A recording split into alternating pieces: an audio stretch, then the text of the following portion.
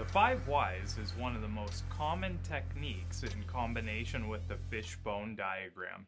It was originally developed and used by Sakichi Toyoda in the 1930s. It has since spread through many different facets of business. The 5 why technique is just that, a technique that allows you to drill down to what is actually happening. In addition to how simple the technique is to use, it is also remarkably effective.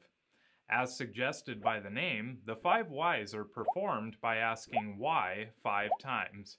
It is oftentimes used in root cause analysis or cause and effect analysis. One of the limitations of the 5 whys is that it depends largely on the context of how you ask your why questions and can oftentimes lead a user down narrow paths. This can be negated by using tools such as a cause map or process map in combination with the 5 why method. So how do we perform a 5 why analysis?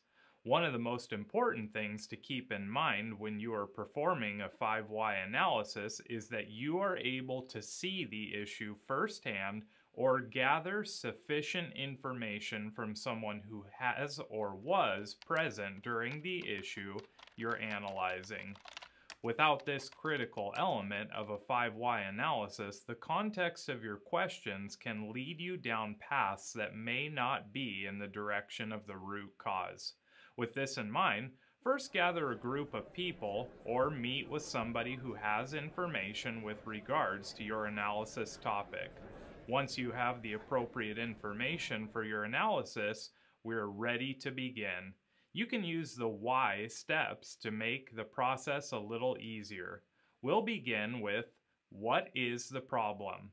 First, define what the problem is by answering the basic question, what is the problem? As we alluded to earlier on, try to observe the problem firsthand. You may need to recreate the issue you are trying to solve or observe the Gemba for a little bit. As an aside, you may want to use a whiteboard, Jamboard, paper and pencil, or some other means of defining the problem so that it is up and visible for everyone to review and update. This will give you the ability to dig into the many different directions that your analysis will take you. Let's use an example to help us understand this technique a little better. The problem we will dig into is, we got caught speeding. Now that we have defined a problem we want to address, in our case, we got caught speeding, we can begin drilling from the first initial symptom towards the root cause. To do this, we will have our team answer the question why 5 times. Let's continue with our example.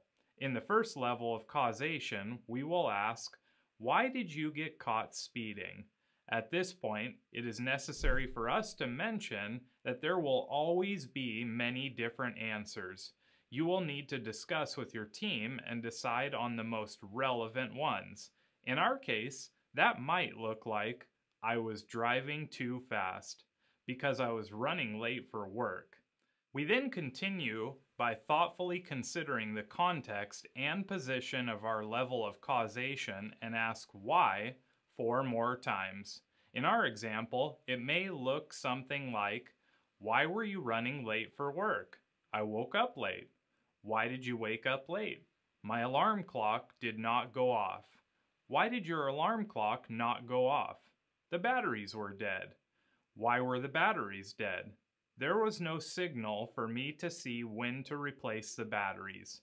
As you can see, the final answer would offset or negate the effects that happen in the previous levels of causation. As a reminder, the context of your questioning is critical when asking your questions. It is sometimes not possible to ask why so directly.